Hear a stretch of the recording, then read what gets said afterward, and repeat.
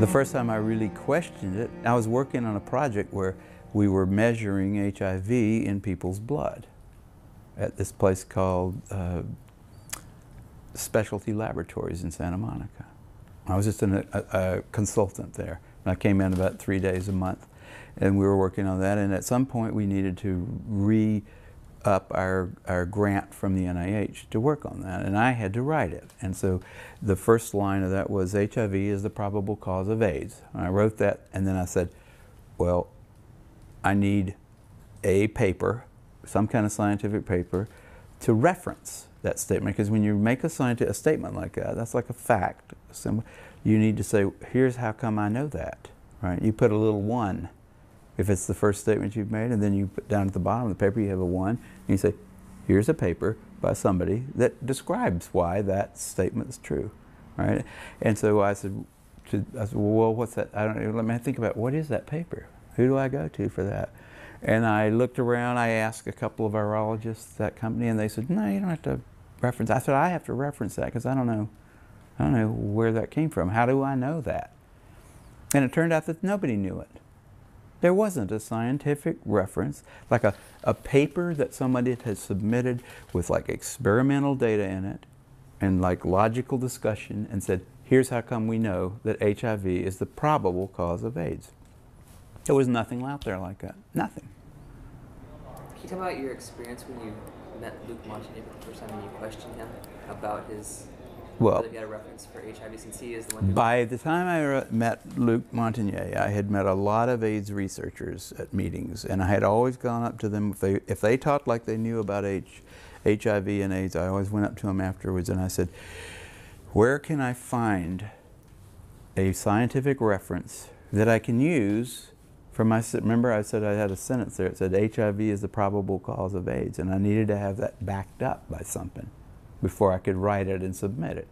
And I went around, I asked a whole lot of people. I said, well, the people, I can't find it. First I looked for it, just in like computer searching kind of stuff like that. But then I said, there's got to be somebody that knows this. You go to experts and ask them. And so I asked all these people one after the other, and none of them had it. None of them. And I was getting really freaked about that. That's when I first started saying, they don't know. Nobody really knows. This whole thing is a big sham. It's ridiculous. But then finally Montagnier came to there was a special little seminar down in San Diego where an old friend of Robert Gallo's, Flossie Wong-Stahl, was opening up a Department of AIDS research down in San Diego. They had lots of money involved, federal money. And they had Montagnier come there and give a talk. And after that, they had a little wine and cheese thing. And I went over to Montagnier afterwards and I said, Dr. Montagnier, I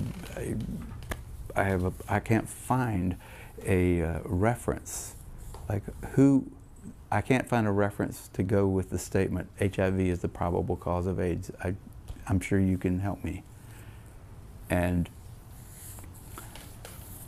he knew that he probably should be able to help me. And he said, well, why don't you quote this new work, and by new he meant like something that came out this year, right? This new work about a virus that can kill monkeys. Or I think it was not monkeys, it was like something related to monkeys, some kind of a baby, a little ape. And I had read that and I said, that didn't, it was like supposedly going to be a model system for studying AIDS, that somebody had figured out some kind of retrovirus that passing it back and forth between various mammals, they could finally put it into chimpanzees and kill them. And it killed them in about a week, and it didn't kill them in any, there was nothing like AIDS there, It doesn't kill you in a week. It was just totally ridiculous. None of the symptoms were the same. And I said, well, I read that paper, and I didn't see any connection between that and AIDS, and I don't think that would be a real. I wouldn't want to use that as a reference. And I don't remember exactly what he said, but I know he walked away. Oh, no! Before he told me about that paper, he said, "Why don't you use the NIH?"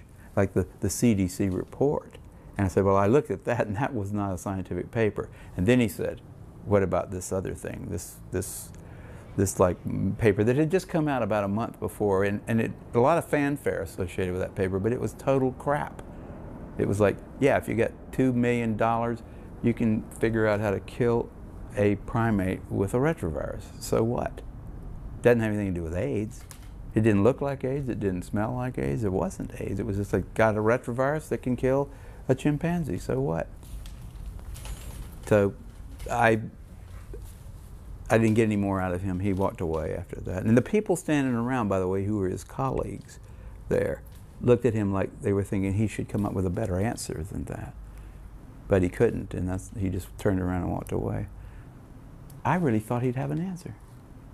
I really did. I mean, that was my last, I was right at the edge of my faith in the system, but I thought Montagnier will know why he thinks HIV causes it, and he'll tell me. He'll say, because of this study, you know, but he didn't have that. None of those guys have that, and that's why they're so weird, you know. That's why they don't want dissent. They don't want people like me walking up and asking them those kind of questions, and they're willing to like go to great lengths to prevent that. They're out on a limb. I wouldn't want to be there with them.